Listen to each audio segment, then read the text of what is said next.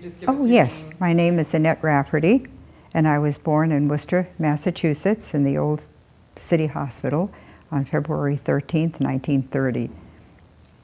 And where did you go to college? I went to college at Our Lady of the Elms in Chicopee, Massachusetts, in 1948 to 1952. And what did you do after graduation? After college, I had, well, first of all, I had all gone through public school. And this is my first experience being with sisters. And I really had gone there with the hope of being a teacher. And I really loved the majority of the teachers that I had. And I thought, oh, you know, I was a very religious person, that I would maybe make a good Sister of St. Joseph. So I entered the Sisters of St. Joseph in September of 1952, and I stayed with them up for 34 years. And things had changed within the community and in the church and in my own life in particular that forced me to make a decision that I had to leave the community to give full time to this endeavor that we're talking about today. Yeah. And so, how did you get to that point? When did you start getting involved? Well, first of all, for 12 years after entering the community of the Sisters of St. Joseph, I taught at St. Jerome's in a city. I loved the kids that I had.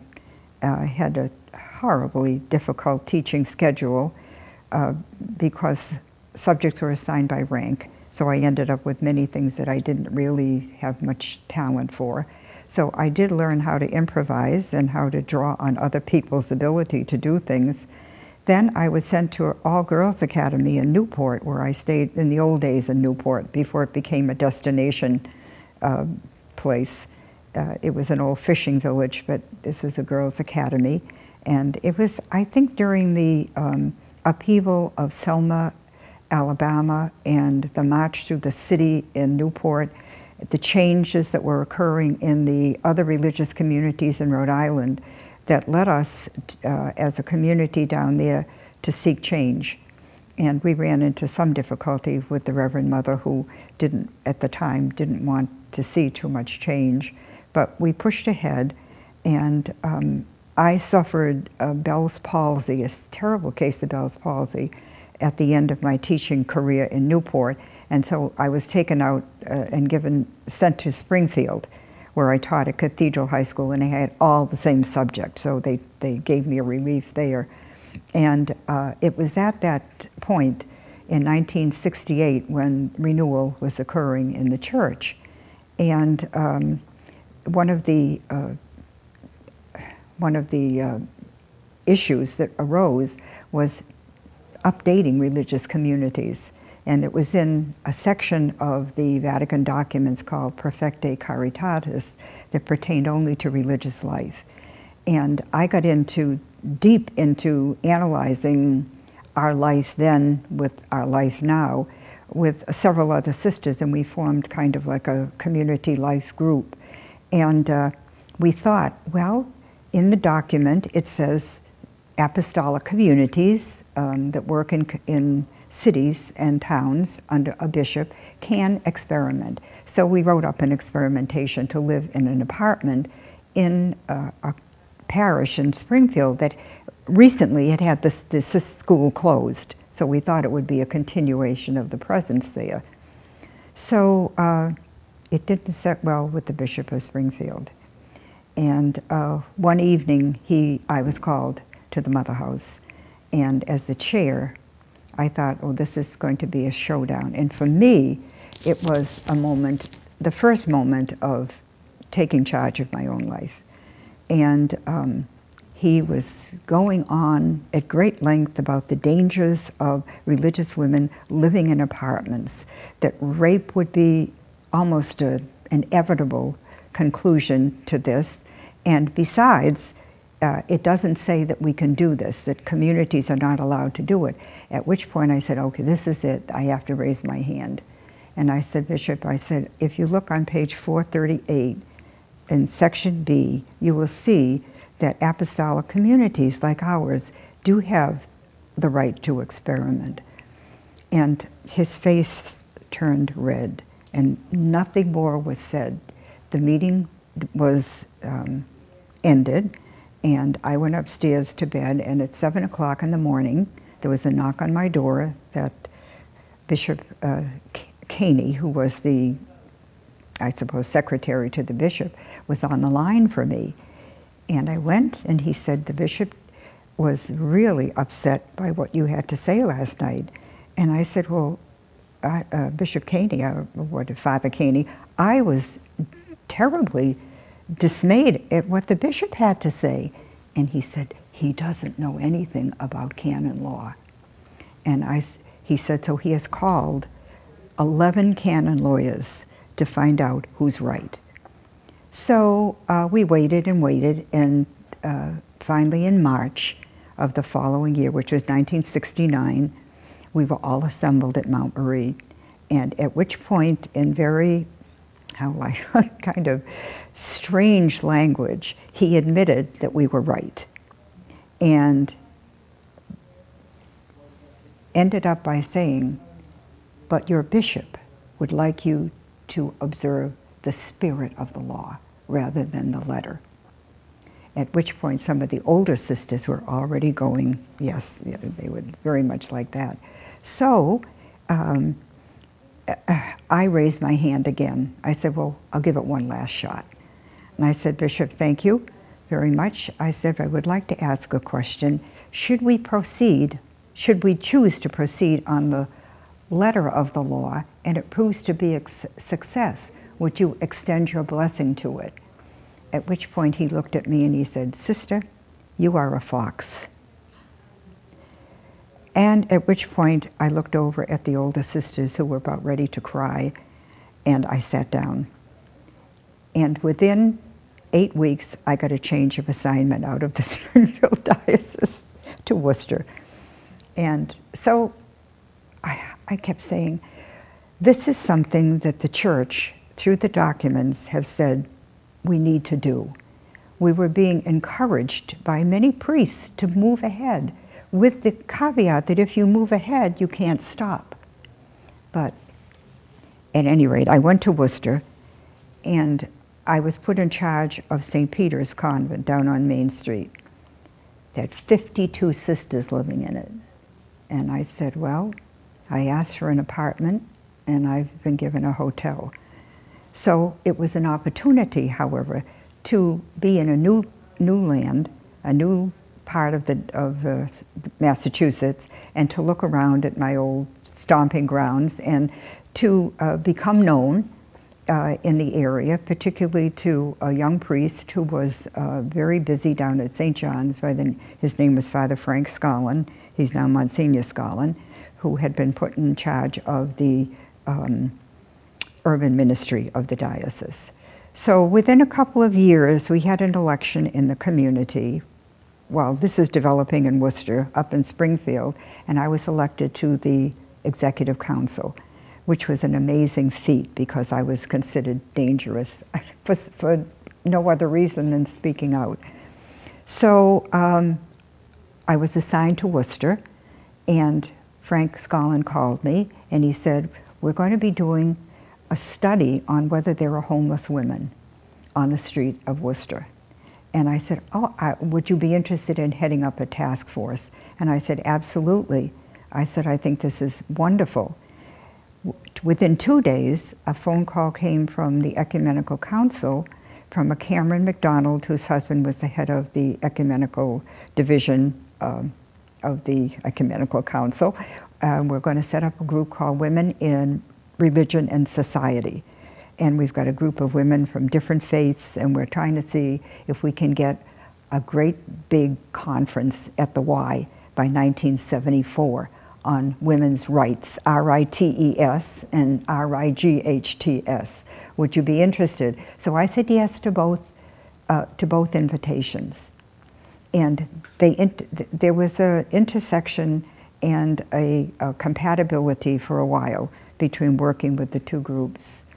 And at any time you want to stop and answer that question, no. So anyway, I went to my first meeting, and I got the lay of the land, that heavily male group of very important men figures in the city of Worcester, including the district attorney at the time, John Conte, who had been a family friend. As a matter of fact, he was a classmate of my brother Phil's at Holy Cross, and he he became one of these no-no people, unfortunately.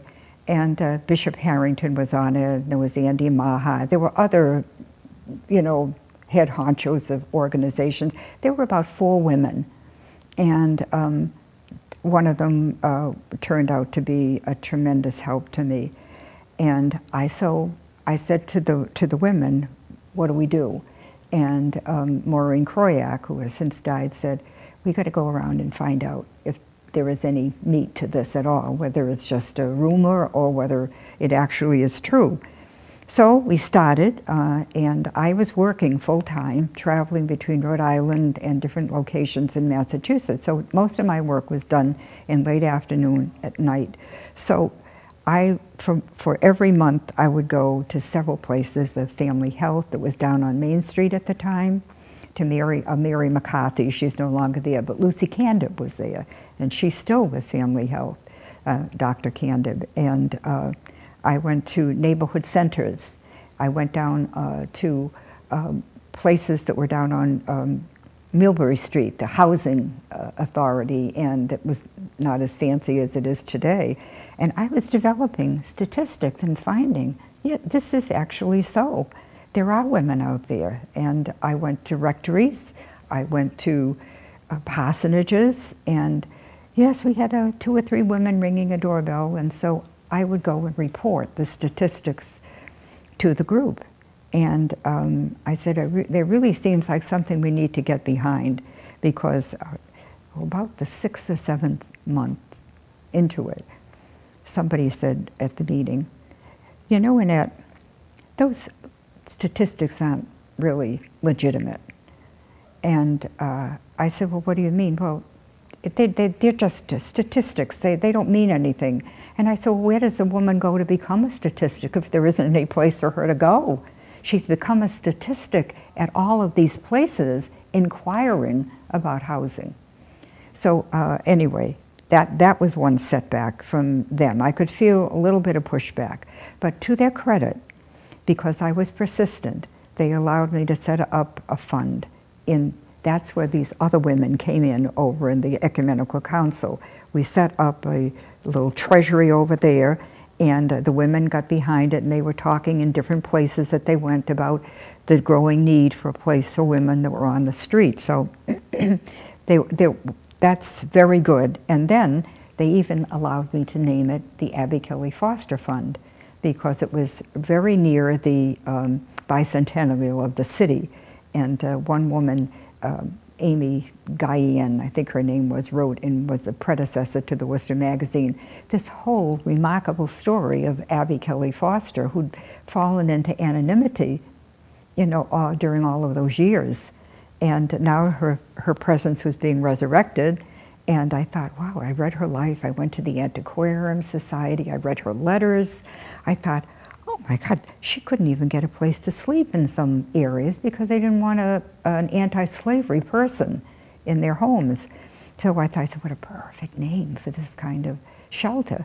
In the meantime, the women here and the few women here got together and we formed a collective and invited other women into it, and we started to plan. And we knew that it couldn't do everything. We were just going to try to keep women off the street at night, so that they wouldn't be raped and that they wouldn't have to prostitute, because I had been in front of the Aurora several times and talking with women waiting out there to pick up someone to go in. So I just said, well, why are you doing it? She said, if you've ever been on the streets of Worcester, taking a chance with some guy in a hotel room is a lot better than being outside. So one of the women who joined the collective was a former street woman herself, Lucky Clark, God rest her. She died about 10 years ago. She said, Annette, I'm taking you to the weeds You're going to find a lot of women down there.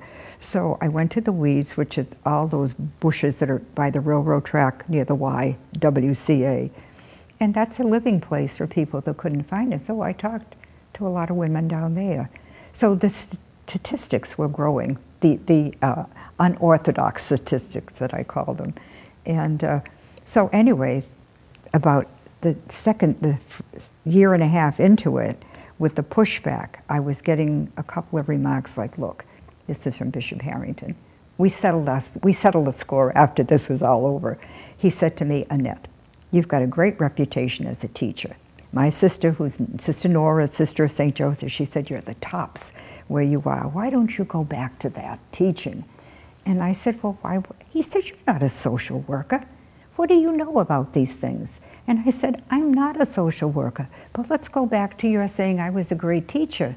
Do you know what I learned the first thing? If you don't know the answer, find somebody who does. If you can't do the task, introduce somebody to it and work together and learn. I said, I know how to delegate, I know how to ask. And I said, I never expected this to be a one-woman operation. This is a group effort. And well, he said no more.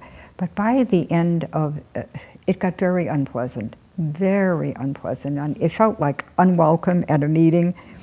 And finally, in June of 1975, after 2 years of enduring this, and I have to say, poor Frank, he's very, very kind and very understanding, and Annette, don't give up, you know. So they decided not to do it.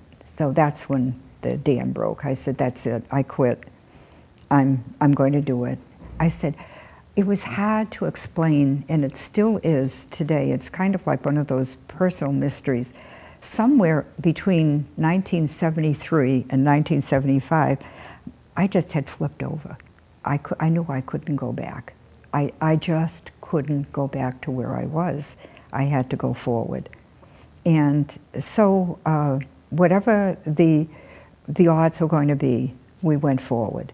And we met in December, formed a group. We sat around in St. John's Rectory. Frank was very sad. Don't do it, Annette, don't. I said, Frank, I have to. I can't. He was upset with me. So we formed groups, fundraising, continued fundraising.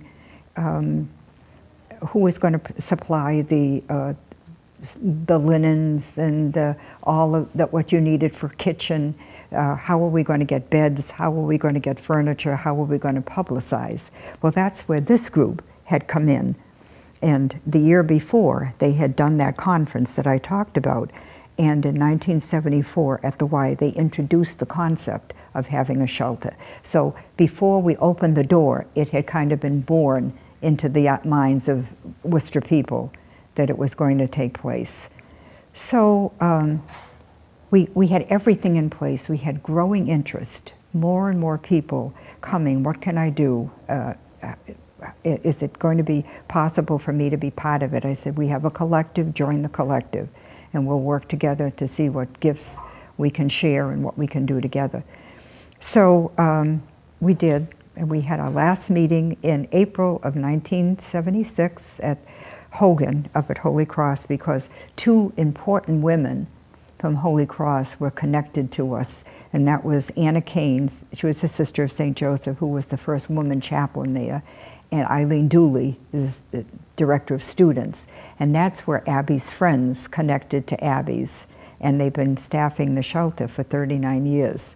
The group has grown. Well, anyway, guess what? Everything was in place, but we didn't have a place. Nobody wanted to rent. So miraculously, into the last meeting came this woman who's still around, an activist in the Beacon area in Maine South, Carolyn Packard by name. I call her Abby Kelly Foster's spirit. She came in and she sat down. She'd never been to a meeting before. And she said, have you looked at Lower Crown? There's a red brick building down there that on one side seems to be empty. Why don't you take a look? So two of us left the meeting, went down, and there was a young man on the porch smoking. I've never quite remember what it was, a cigar or a pipe. I said, are you the landlord? He said, no, I'm a friend of his. The landlord is in the house over here, and he's painting. So we went in. I said to her, now, Mary, we're going to tell him the truth. That this is what we want to do, because I don't want to have anything happen afterwards that they shut us out. So he came down off the ladder, and we explained who we were, what we wanted to do. And he said, oh, come right over and look.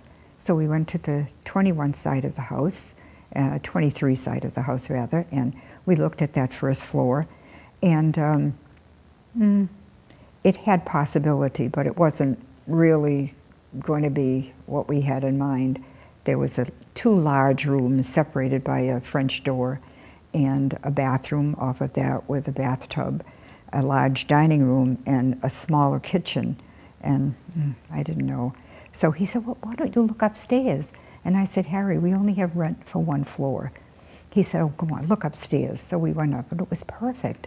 It had one private room, and at the same time, why it was important to us about the private room is that they deinstitutionalized the Worcester State Hospital almost simultaneously with what was happening here with the urban ministry and with the collective of women. And I thought, well, if we ever got someone that was a little out of control, that would be a good place. And there were two semi-private, two big rooms that would have accommodated 4 or 5 beds and a crib or a couple of cribs, a nice bathroom with a shower. And oh, I said, boy, this is perfect. He said, well, I'll give you the 2 floors. And I said, well, we only have money for one. He said, I'll give it to you for the price of one. So now this is 1976. The value of the property then was $33,000. We had the rent upstairs and downstairs, $325 a month for 2 floors with heat and light. It was like, where had this woman been all the time we were trying to find a place? So I knew it was, I said it was her spirit, it had to have been. She led us there. So in 1 month, we furnished that place up and down with furniture from the kids leaving colleges that dumped stuff out into the dumpster, and Jim O'Coin, who was still at Denholm, the old Denholm building, and you remember those days, he gave us a great break on frame beds and mattresses. And we furnished the whole place. We had no washing machine, no dryer. So for the first 3 months, 4 women would come by every morning, pick up the laundry, and have it back by supper time. That's how we worked it.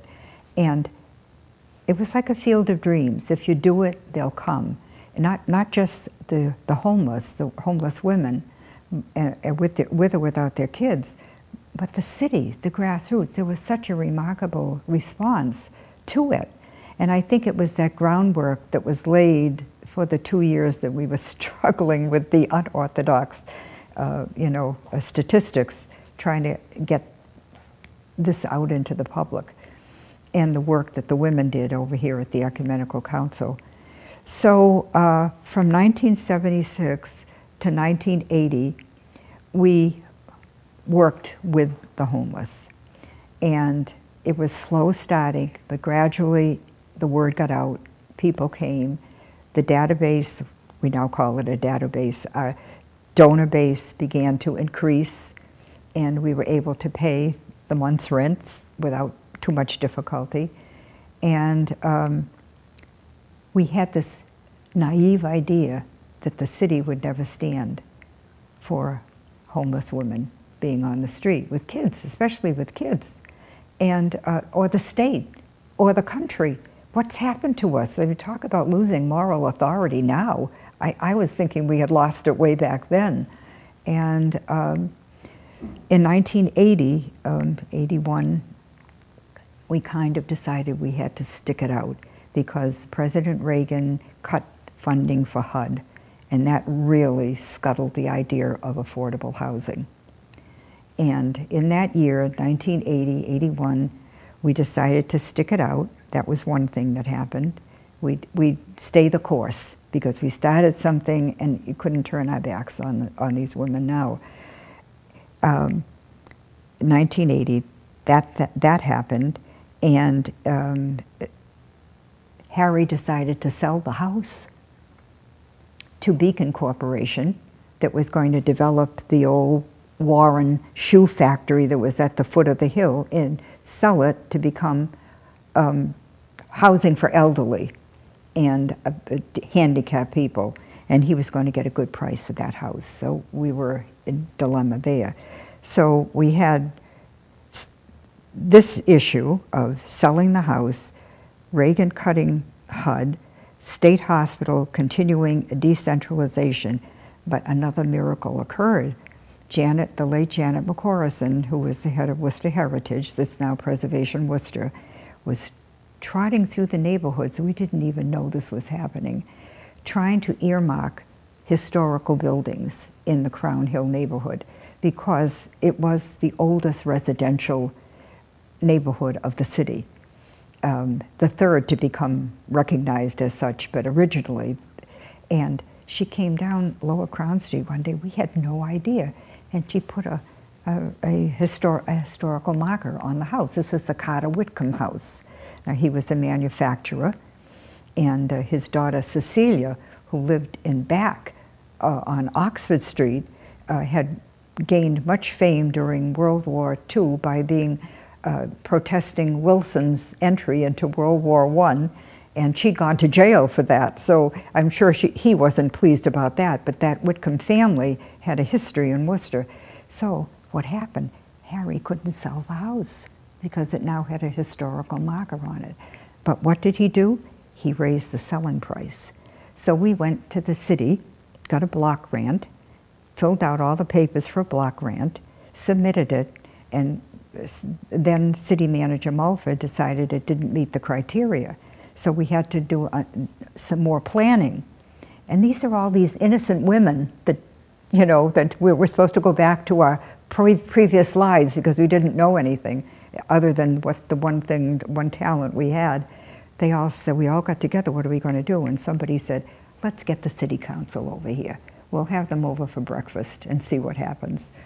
So we invited them all, and do you know, 7 of them came. And so we had a woman from the state hospital that was with us, and she was what Jerry Seinfeld would call a close talker. And she served food almost right in your face. They were terrified of her, but she was the loveliest person. And they all came in, and they all told their stories, and within 48 hours, we had a check for $33,000 to buy the house. They gave it with a caveat that the house would be used only for social service purposes, and on the other side, you could have staff, or you know, you can use it for whatever you wanted on the other side, but it would have to pertain to something related to the to the shelter. So, in the meantime, we were scuttling around because Harry had raised the price. We had $33,000. He was up to $56,000. So Elaine, who was one of the most faithful and longest running, and a dear friend of mine forever and ever, went down to Kay Marquette, who was then the CEO of Greater Worcester Foundation, and practically threw herself over the desk saying, Kay, you gotta help us, we need discretionary funds. And she was able to come up with quite a few discretionary funds. And the rest of us contacted every human being in our family that we knew. And it was the families that put it all together, along with Greater Worcester Foundation, and we met the selling price. And by the fall of 1981, we had actually the ownership of the house. So what were we going to do with this side of the house? Because we couldn't see expanding the shelter because it would seem too much at the time. We needed to raise money for it. So we started a women's center on the other side that we called Worcester Connection. And the community that I still belong to supported it, and several other communities did. And we became like a women's center. We had a group called Sisterhood is Powerful that met there. And the purpose of that was to introduce women who probably never would have met a homeless person in their whole life, but to come down and to come and see the shelter, come and meet, and we had discussions on various issues on the other side. And it's amazing how many women came, ended up staffing in the shelter.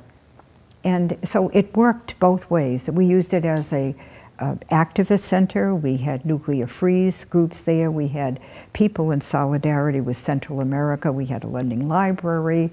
All kinds of activity was going on in there. Weekends, you know, educational weekends. And I was, at the time, very friendly with Elizabeth Schussler Fiorenza, because I'd taken a feminist theology course from her at Notre Dame, and I invited her to come up and do a weekend. So she came, and we had all kinds of activity there, and with the purpose in mind that these women who would come would feel free to come and meet the people in the shelter.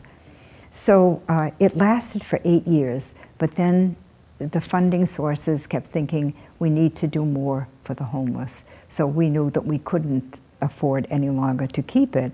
So we changed it into a thrift store. And it began in 1988, and on the other side of the house we started a women's center for former guests so that they would have a place to come and call home away from home. Once they left us, that they could feel free to come back. So there was a lot of what I would call economic development going on in that house from 1981 to about 1989. And our donor base was increasing. Those of us who remained in the collective would go out speaking, and we went all over the place to speak about it, to connect people to us.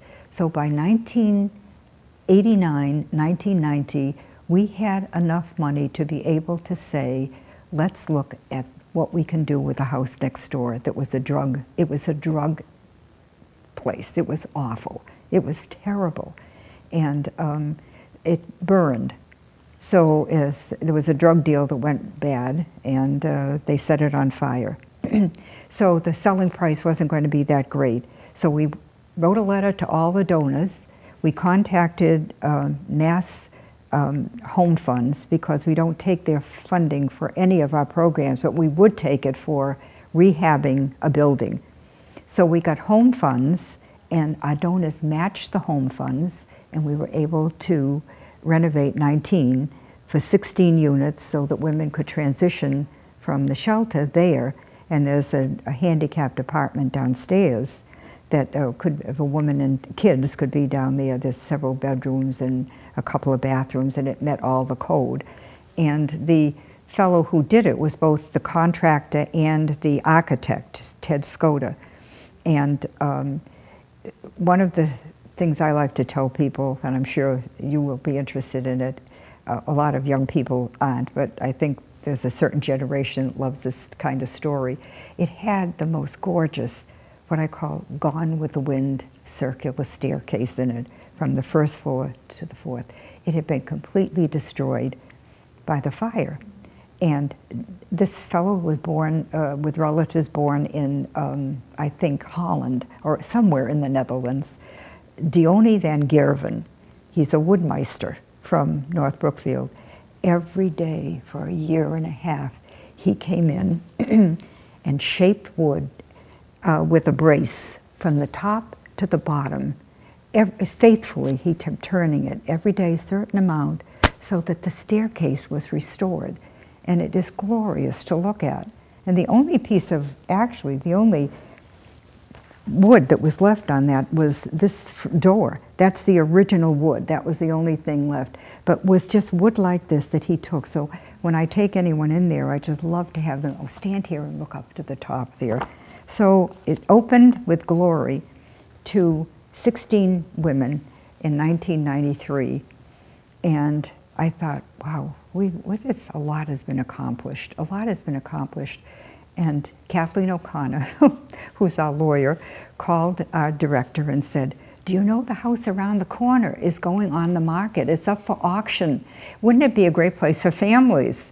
So I said to Elaine particularly, oh my God, how many more? I said, I never thought this would end. But do you know that at the bottom of Chatham Street, down on the corner of Newbury, is an old house, 100 Chatham, where Abby Kelly Foster died. That was where she died. And I thought, well, Allah came from New Hampshire and from Boston and must have taken her for a carriage ride up that hill. And they must have seen that house. And Abby was, I wouldn't call her odd, but she was unique. She probably said, oh, this would be a much better place than that old boarding house I'm living in. So what did we do? We did the same thing with 77 that we did with 19. And we added an apartment and a women's center in the back of it. But what's lovely about this is the colors that the contractor picked are the same kind of Victorian colors that they had in that day. And the original slate is still on the house, and it is Italianate designed. And, you know, in all of this, you're understanding the Crown Hill neighborhood was unbelievably supportive. They loved the idea. They would have preferred, of course, individual families. But we keep our property really in good shape, and the houses are beautiful. And I think the women, once you keep it beautiful, the women who live in it keep it nice too. And so anyway, at the end of 1996, when we opened the doors, who comes knocking on the door but the Sisters of Mercy? They're down at 52 High Street. And they've run out of resources. Not so much money, but the sisters are older and they're worn, and there's nobody that really wants to do this. So they've been looking at different organizations and at the missions, and they thought their mission of low-income women would blend in with ours, homeless, abused women, and we could just expand the mission. So it took about 2 years to decide, would we do this? Because the way we raise our money, the old-fashioned way, is very hard and it's very taxing. And it's lots of fun, but it's hard work. And so we had to play it back and forth, and the board finally decided, look, what do you think will happen to that building if someone doesn't take it? And I know the church is always in need of more parking space. And I figured, we thought maybe that might happen, taking down the building. So we decided we'd go with it. And in June of 2001, they handed over the ceremonial key to the president of our board. And we leased the building until 2006 when we took ownership. And the reason we had to wait those years to take ownership was because there was an oil leak from the rectory right onto the sisters' property. And it took quite a while to clean that up. So in 2006, we bought it's 52 High Street that has 52 housing units in it for $1. The Sisters of Mercy, somewhere in their history, someday when we ever get together again, I'll show you the history of their organization. Some woman, nameless, left $1 for a nest egg to the sisters to be used for something in the future. And nobody knew what it was, but the dollar must have taken on some kind of a really special meaning to them. So the sale of the house was $1. And there were 52 units in it. And these women are, many of them, mothers with families that, well, some of them stay connected, others don't. They're hardworking women. Some of them are working 2 and 3 jobs. There are some on SSI that can't work. But there are 52 people, 52 women who are in need of and can't afford the rents of Worcester. And many of them have found jobs, many of them can't find jobs right now, and they're struggling. So anyway, that brings us up to the present time, and just telling the story, it's so interesting, but it's exhausting when you think of all the effort. But the thing that makes it so exciting is that it wasn't done alone. I can tell the story, but I can tell you there are so many people involved in this whole thing.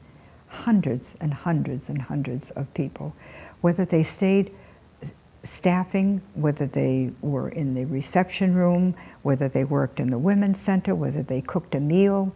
It's unending, the number of people and the grassroots that have kept this organization going.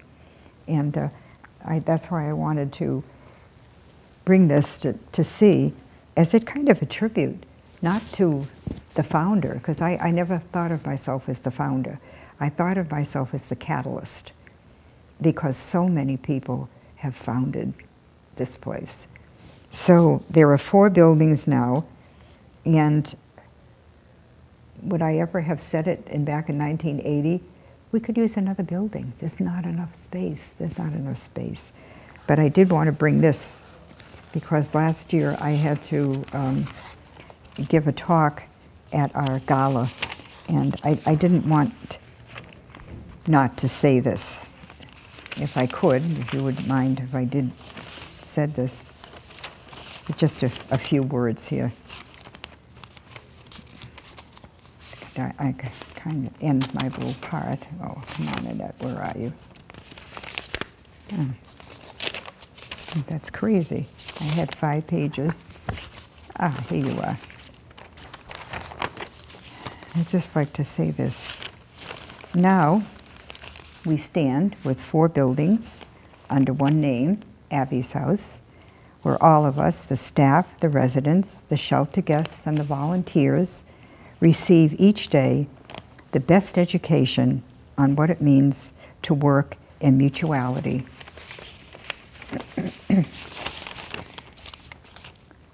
To achieve independence and to have his, her, or their own place, to get a decent wage, to be able to provide for their families, still remains overwhelming. But despite the obstacles facing the women and their children, and facing all of us, the barriers that sometimes seem unsurmountable to get past, we still remain dreamers, creators, believers in the power of women to overcome the odds of living on the edge, sometimes very much close to the edge, of relentlessly trying to build something better, sometimes out of nothing. So, for all of those who have been founders of Abby's, thank you. Your partners and your supporters. And Abby's remains, as one donor refers to it in her description of Abby's, a stunning tribute to what women can do. So that is up to now. And what do I do there right now? I worked in all the areas of Abby's. I've never been the executive director. I've always been the catalyst. I've been the person who's gone out and gotten people interested in it, and worked hard to keep these places available for the women and children. And I write letters to people, and I used to do all the thank yous for everything by hand, but things are changing because there's a marvelous new database person who said to me, you should save your handwriting. I can personalize every letter, and all you'll have to do is sign Annette. So I am reveling in the sunlight of having not to do every single thank you letter. So we've come into the 21st century, I guess. So, but it's been a wonderful life, and one of the reasons I left the sisters was not only some difficulties that I was having with my experience with the church, but also and mostly because this needed full-time. I'm still very much connected to the women I entered with, and I go back often, and now sadly I'm going back for funerals because we're down to a very few, and we're all over 80 now. And anyway, that's my story. Annette, have you ever calculated how many women and children Abby's house has helped over the years? Yes. Justina was telling me the other day it's close to 18,000. Yeah, maybe even more. When you consider the women who come in to see the advocates that don't necessarily stay with us, but come in. Mm-hmm. Now, I just said, very interesting you should ask that question. There was a donation that came in this week from a woman up in, I don't know, someplace in Maine at this point, and she sent it in honor of Polly Jones, who was the shelter advocate. And she said, I was having trouble with a roommate, and I didn't know what to do.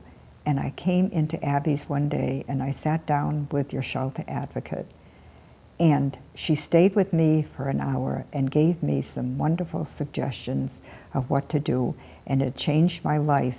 She may not even remember me, but I will never forget her. So it's women of that, and I did show it to Polly, and she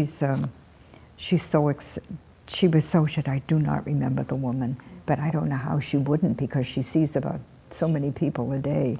So it's about, I would say, close now, edging up to 18,500, and they don't move as much in the shelter as they did in the early days, because there's no place for them to go. There's no place for them to go, and we were alarmed, a little bit alarmed at in a perfect world. I think the plan that the Worcester Housing Authority put forth would be a wonderful thing, but this isn't a perfect world. And for some people, I could think right now of 5 women, if they got into a Worcester Housing Authority apartment, that would be the ultimate of their life. That would be an achievement. They can't go beyond it. They're not able to. And I keep thinking, how many people in those apartments, where would they go once they got out? Because for many of them, that is that achieving, the crowning glory. And I feel, I don't know what Ray, I would love to sit down with him sometime and just say, we've got to start pushing for affordable housing. Affordable housing. It's a great idea, but what are you going to do with all those people? So that's just between us, anyway. So what does the future hold for Abby's house? What the future holds? Well, we have a new executive director, lovely woman, Stephanie Page, the perfect person for a nonprofit like Abby's. I knew the minute that I heard her say what her style of leadership was, that she was going to be perfect. She said, I'm a strong person, but I don't like to lead at the top of the pack. She said, I like to stand in the middle and work cooperatively with the strength around me. I said, oh my God, where do we find her? The perfect person. And I think that, to me, we've got to do some renovation of 52 High. It's a beautiful building, but it has only 1 furnace for 4 floors up and 3 floors out, 1 thermostat in the whole house. It needs a new electrical system. We want to improve what we have, and we want to do something probably more helpful if we can be more. We've tried to be in every way, do something to improve life for services that we have now, but already the talk is that what are we going to do with all these people?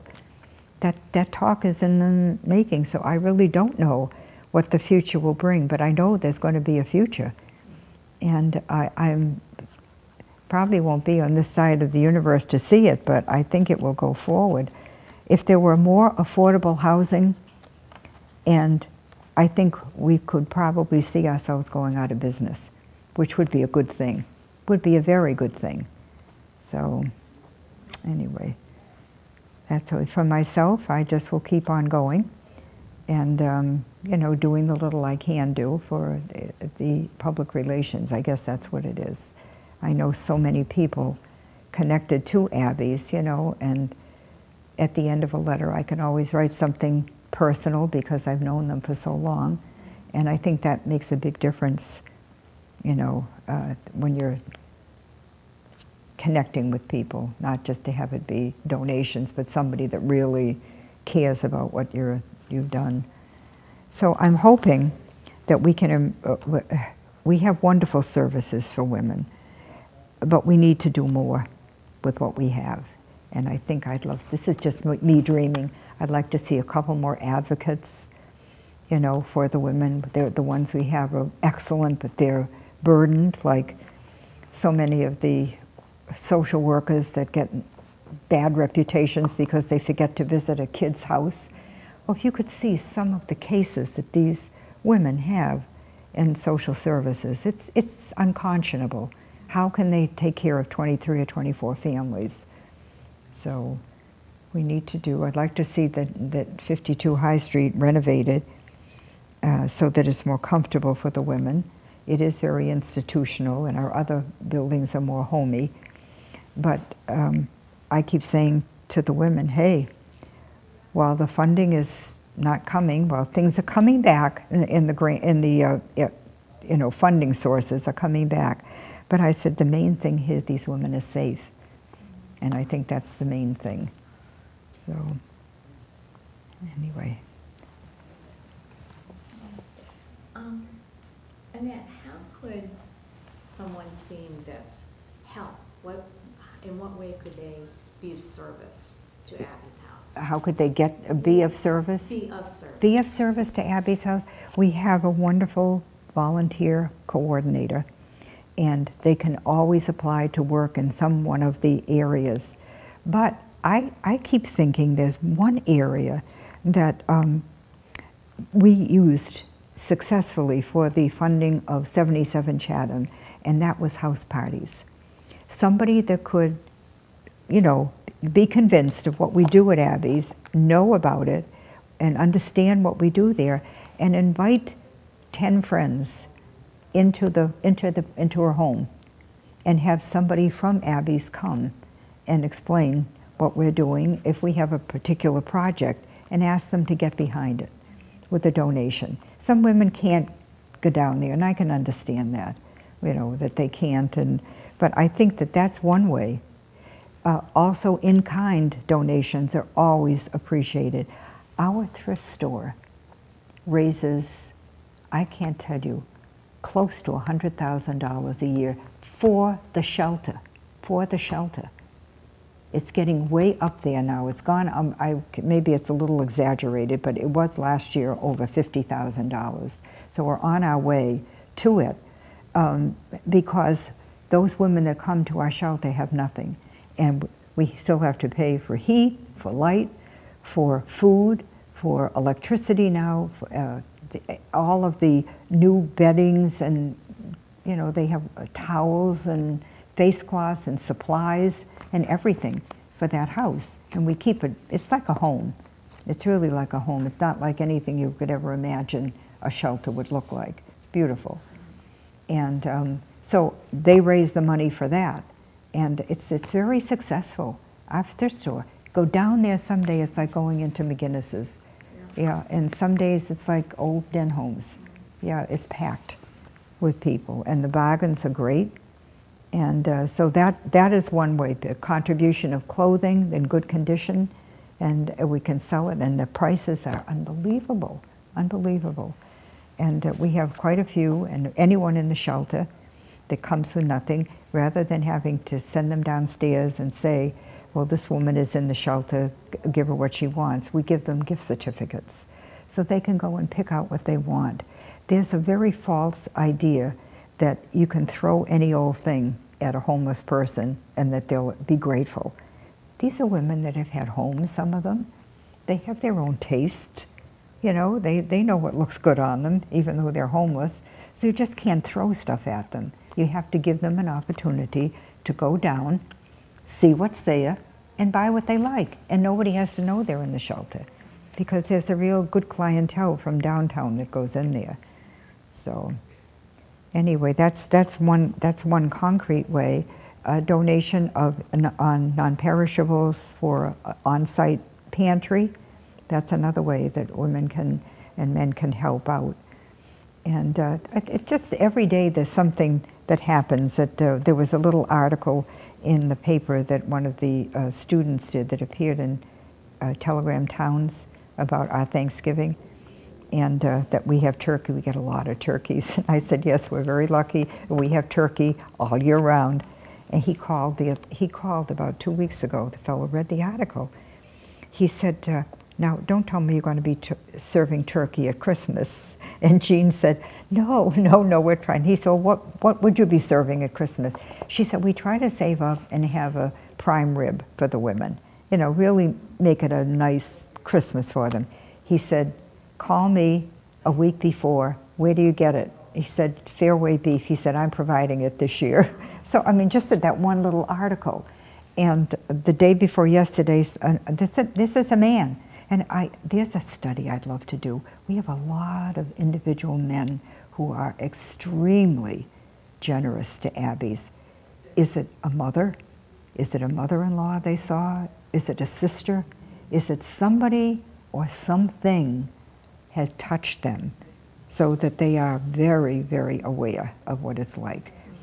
And he came in with a bag, not of used mittens, which we always like to get because, you know, with kids, they're losing them every 5 minutes. Brand new mittens and gloves for women. And Elaine said to him, oh my goodness, he said, you know what? He said, when I was a kid, I was in a situation that I had no gloves. And he said, I have never forgotten what it was like to have cold hands. So, I mean, it's just that every day there's something that touches you that is just incredible. So it's all little things like that. But the thrift store is a huge entity for us, a huge entity. And it's in the what was the music room of the Sisters of Mercy downstairs. And it's not uncommon. They have someone come down, go into the back where they have all the household, and she'll stand and say, I took violin in that room. You know, I can still hear the music, you know, in here. So I'm sure that the sisters were happy to know they're making a lot of women happy, you know, down there. So yeah, I think it's more than, excuse my 100,000, but I'm sure it's close to $55,000 that they raise. It's in the pie of how we raise our money. It is an eighth or a seventh of of our operating expenses, and the stuff isn't junk. It's really good material. So. Anyway, that's I want to make it go. Okay. I'm going to do where is it? The one about I was going to ask her about advice for women. Okay. Do you want to first? Which one do you want to add to what I was going to say? You can ask that. Okay. I mean, it's really clear to us the commitment that you have to this life's work for you, but can you tell us, what has this work meant to you? well, it certainly meant a huge change in my life. It was, you know, I keep thinking that I was, you know, well educated, and in fact, I went through Assumption twice. I got my master's in French literature here in the old days, and then in the 70s, I got a master's in education, religious education, in the days when just that Wayne Rollins had the Ecumenical Institute, and I had studied at Notre Dame University, and I was influenced by, certainly my feminist thinking was influenced by Elizabeth Fiorenza, but I took 2 courses in community organizing, which I think kind of gave me the ability to know how to put this whole thing together. And I was also studying different places in the country at St. John's University, BC. I could have gone on. In fact, I think I could have gone on to get a doctorate in one of those areas, but something funny happened on the way to all of that, and that was those 2 invitations that changed my whole life and where I got the best education ever. I didn't know a thing about what it was like to be homeless. I had no idea. I had always been well cared for. I came from a loving family. I had absolutely no idea of what it would have been like to have been torn apart and have, be on the street or going from one friend to another over a period of life.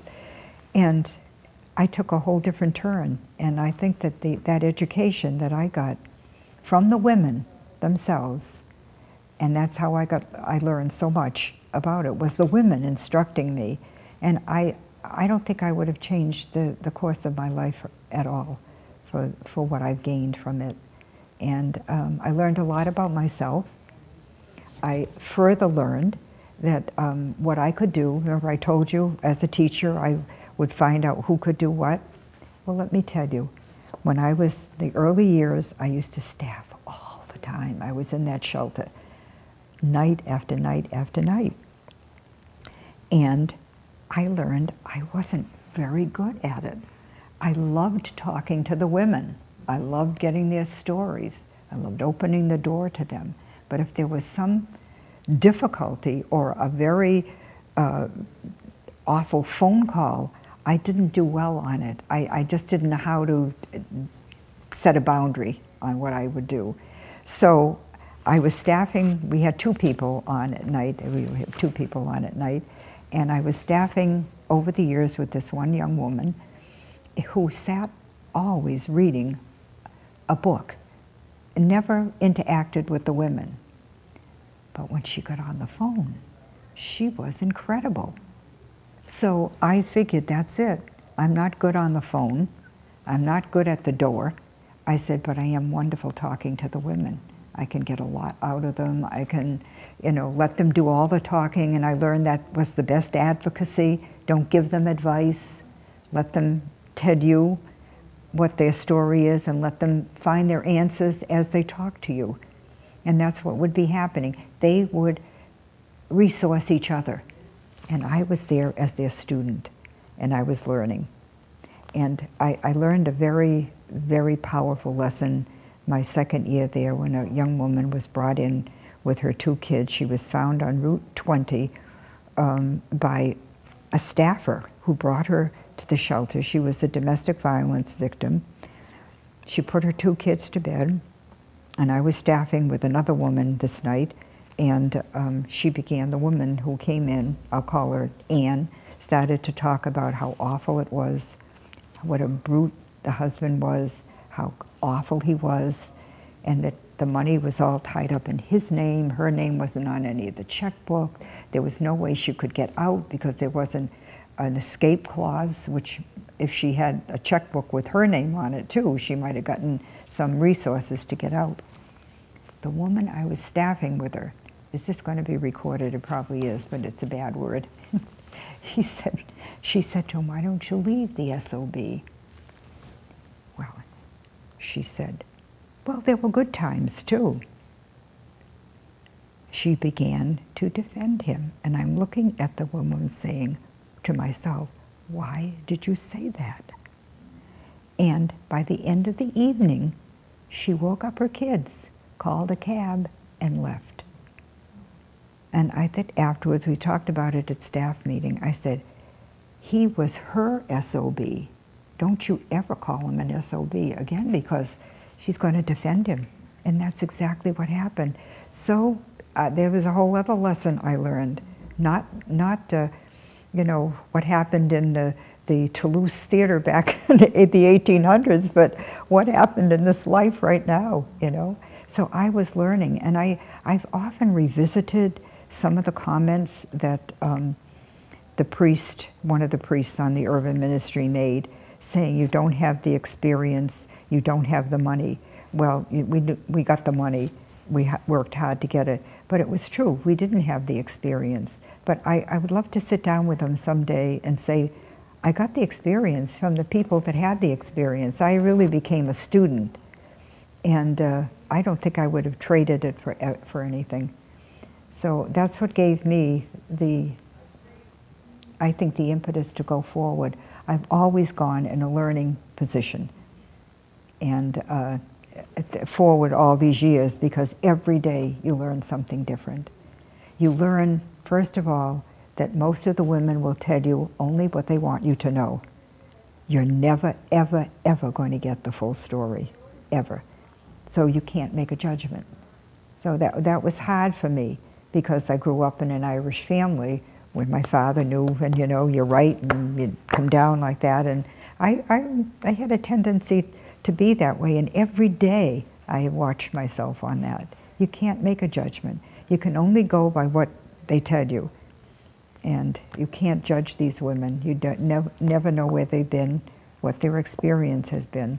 So it's been kind of like staying in a learning position, being open to, you know, to being vulnerable, I guess that's what it is. And so it's kept me moving anyway. And I'm always amazed at the courage of the women, you know, really and truly. In fact, I said to one of them, this is my early days of the year, I said, would you ever consider giving those of us on staff here, you know, an idea of how we would survive a day in the city?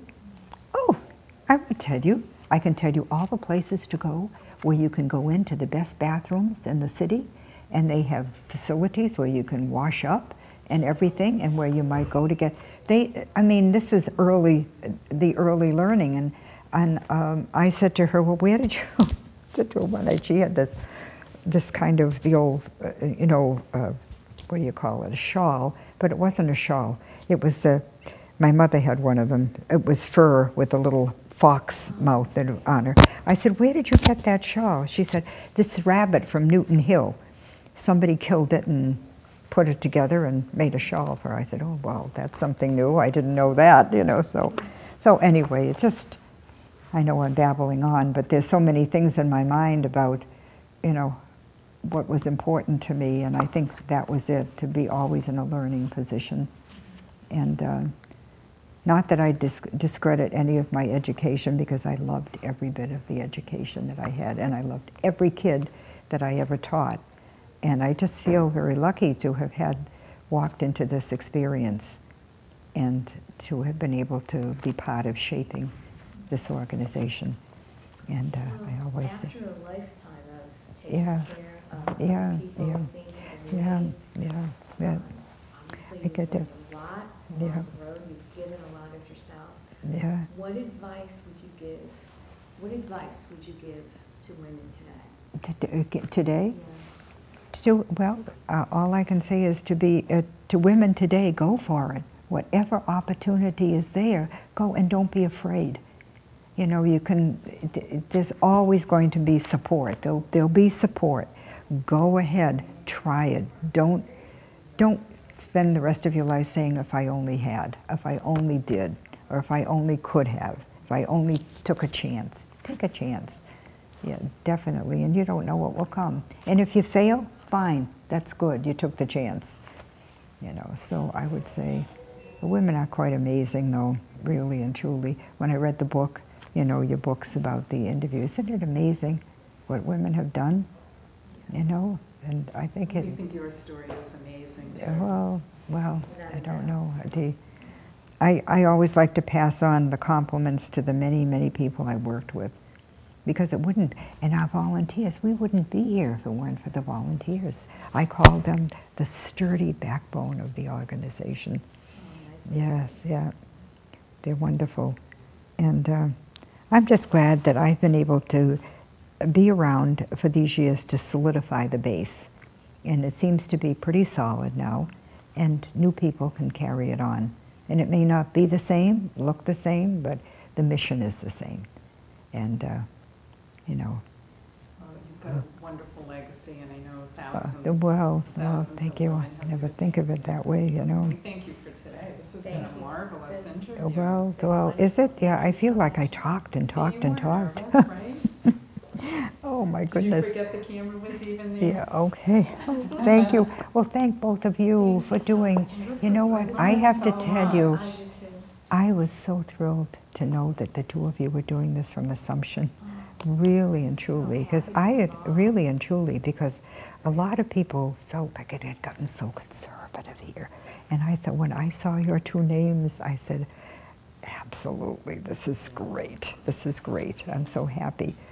And I think of all that's going on, you know, for women here. Do they still have the women's courses and the minor? That wonderful. Yeah. And I remember because Angela, I yes. visited her for all those years, And Karen isn't here, is she anymore? Karen, she was some up in New York State.